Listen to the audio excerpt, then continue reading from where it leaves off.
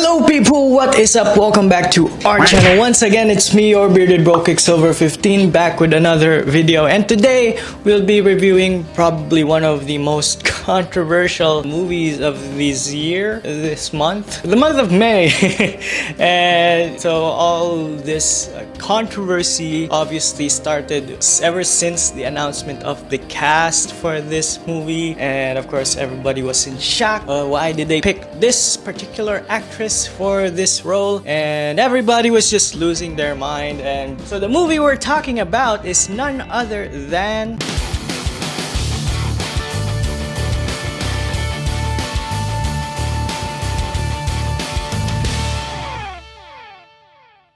of course, we're talking about The Little Mermaid. And of course, obviously, when the news came out, I was actually one of the doubters of this movie, because obviously maybe a lot of us are like gatekeepers almost, since we all kind of want to protect our childhood memories. And you know, when the announcement of Ariel actually being darker skin toned in color, everybody was just shocked. And most of them probably isn't because it's racist or anything, but more on, again, trying to protect their childhood memories of Ariel being this white redhead. But I'm here to say, just straight out the bat, that they actually made it make sense in this movie, because obviously the main cartoon movie of The Little Mermaid, we weren't particularly given a setting of the world where it's located in our real world, and here they actually made it make sense. The location of the main characters are near the Caribbean Sea, so her nationality makes sense in this movie. And actually, if anything, the odd one out, or the whitewashed quote-unquote character for this movie, is probably Prince Eric, because he is actually a white prince in a Caribbean shipping port trade route kingdom of sorts. But actually, it was explained that he was adopted from a shipwreck long before he was a kid. So it all kind of ties up. Also, one other controversy regarding this movie is actually some of the I don't know if you've heard, but some of the Aladdin cast actually were tossing some shade into The Little Mermaid, saying that their movie was better. But actually, and now definitely The Little Mermaid is a lot better than Aladdin in so many ways, because The Little Mermaid is actually one of good example of how to do a remake. Let me explain. So The Little Mermaid, actually 80% of the movie was almost just straight cut from the original source material, the cartoon that we all know and love, and they actually improved it. And Hailey Bailey, the actress for Ariel,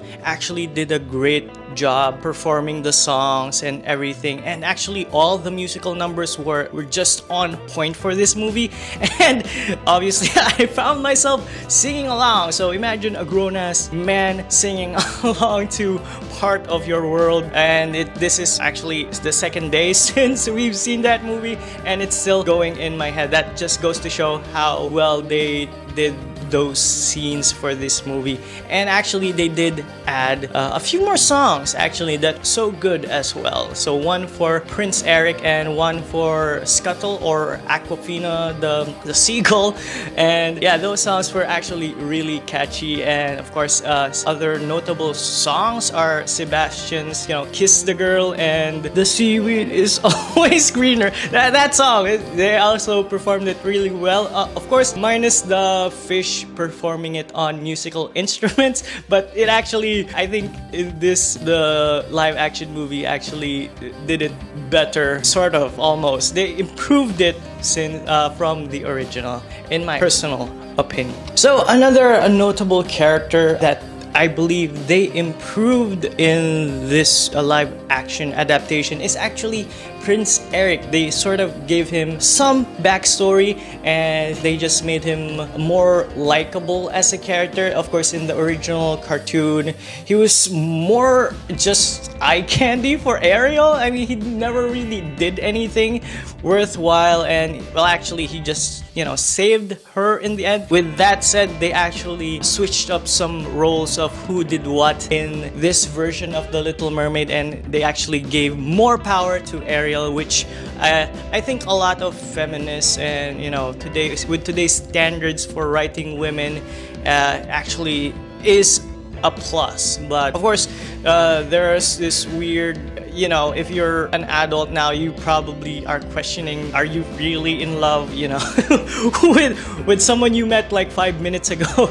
And yes, that is still part of this movie, but they actually, you know, tried to make up for it by adding some scenes of Eric actually, well, actually both of them kind of falling in love with each other, getting to know each other even more in this film. So they actually kind of tried to remedy that part. Although there was this one particular scene which I will kind of nitpick, which was so creepy, and it actually didn't work in live action, and I understand why they put it in, because you know that scene where Ariel just pushes herself up from the rocks, and then there's a big splash, a big wave from behind, and that is here, and it is iconic. But you know, her leading up to that, you know, when Eric was stranded in the beach, she was creeping beside a rock, and it totally gave off some stalkery, crazy bitch vibes. So it was weird. It was weird. So I think they could have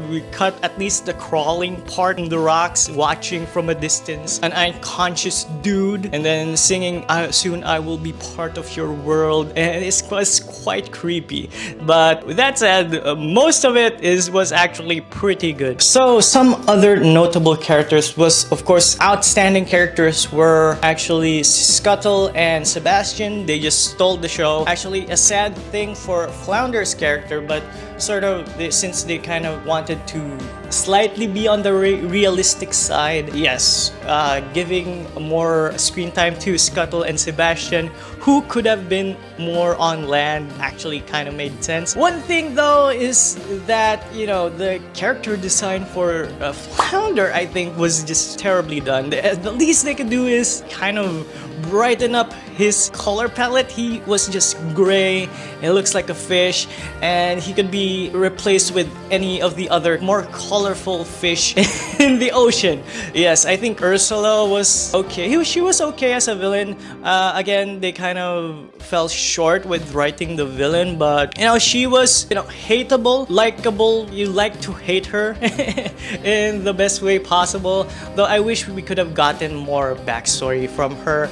Although they tried giving her a bit of like sibling rivalry with Triton. But with that said, moving on to King Triton. So one of the probably the weaker characters in this film was King Triton, played by Javier Bardem, and he's been in a lot of films, Pirates of the Caribbean and all that. The villains he played before are actually more charismatic than the King of the Ocean, so that's sad to see. But he was more like always just on the side, watching and being sad about Ariel.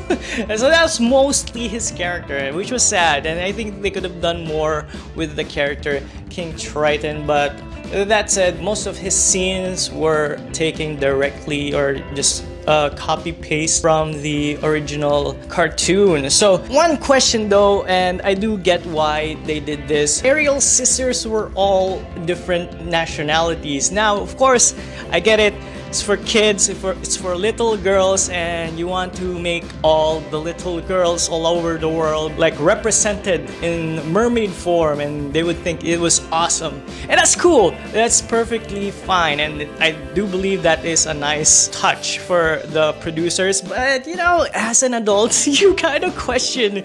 And at the beginning of the film, when the the 6 daughters of King Triton minus Ariel met together, and I thought, oh, King Triton probably has multiple wives across the 7 seas, and to me that was what made sense, why everybody was a different nationality. But then they go on to say that they only had one mother, and it makes you think, you know, their mother got around.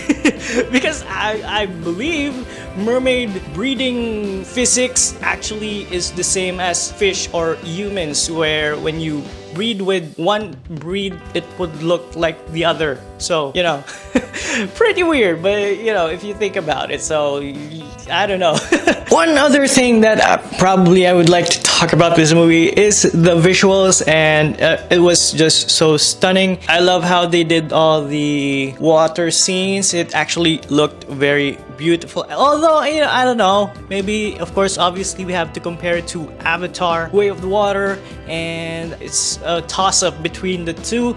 Although I do have to say that there are some scenes where the tracking, obviously, since I do have some background in motion graphics and editing, some of the tracking on the faces sometimes were wobbly, but for the most part, I think they did a really good job. And honestly, I thought for the opening scenes that this would be definitely better on IMAX. Sadly, we were only able to get into the standard VIP theater because the IMAX was super late and we didn't have time to wait for that long. So yes, if I could watch it again, I would go to IMAX. So rating The Little Mermaid live action, honestly, I'm gonna give it a solid 8 out of 10. And again, it is one of the better examples on how to do an adaptation and a remake. It's definitely geared towards the fans and they know their target audience.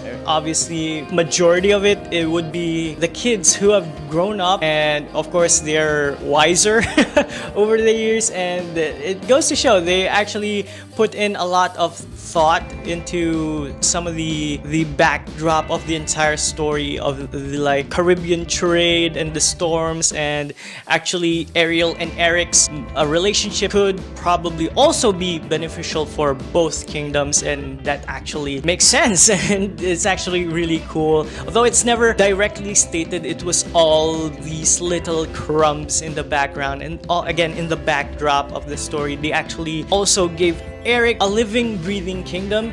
They actually have citizens who are all very lovely and amazing. Yeah, there's just a lot of life in the background of this movie, even under the sea, where all these colorful little creatures live, and it's just such a spectacle to watch. And if you have a daughter or little kids who are into mermaids, or maybe even not into Disney films in particular, then this is a definite must-watch for you. And I do recommend you bring your kids, but be prepared to hear them singing along to part of your world for about a week or even more, because again, they made it relevant. Again, they made it really cool, and the performances again were just stunning and amazing, and most of the cast did an absolute banger of a job. So kudos to everyone who worked on this film. And again, there are some weak parts with Ursula and King Triton in particular. Although I do love Melissa McCartney's take on Ursula and how they did the whole thing, and her having glowing blue tentacles, having to avoid her actually, well, I don't know, is she really purple? But you know, all her scenes were in purple lighting, which was really cool. And yeah, so what do you guys think? Have you seen The Little Mermaid? I do recommend you guys maybe checking it out on IMAX, but I'm not sure. If you've seen it in IMAX, please comment down below, is it worth it? Because the opening sequence actually does have a lot of that almost 3D, virtual 3D elements that I would think would look great in IMAX. So what do you guys think? Comment it down below. Let us know what you guys think. And as always, it's me, your bearded bro, QuickSilver 15, signing off. Peace.